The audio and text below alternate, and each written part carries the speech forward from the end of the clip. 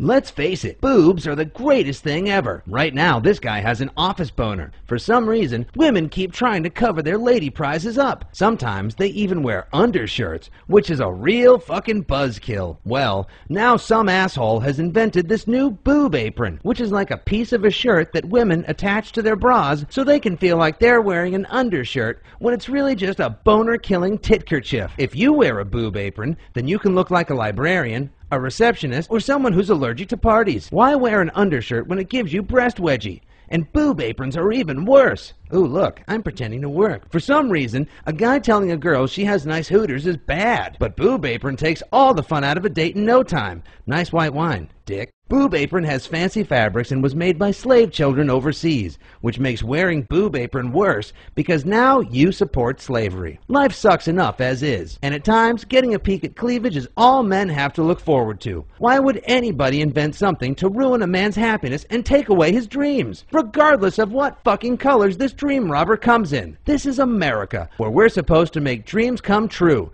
not take them away with a fucking fun bag napkin. Wouldn't this fake job be better if these girls could see each other's cleavage and kiss? Isn't life all about being proud of the gifts God gave you? Because believe me, if guys had boobs, we'd only leave the house to show them off.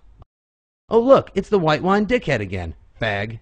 Hey, hop on the phone now, and you can double the buzzkill factor and get twice as many boob aprons as before for the same price. Whoop-de-fucking-do! Yeah, just order a tall stack of these blue ballers and ruin the fun for everyone. And don't forget to ask the operator if he or she has any other ideas on how to make life less fun, like a mouthwash that gives you poison ivy, or french fries with herpes. That'd be just great. Boob apron. Worst fucking invention ever.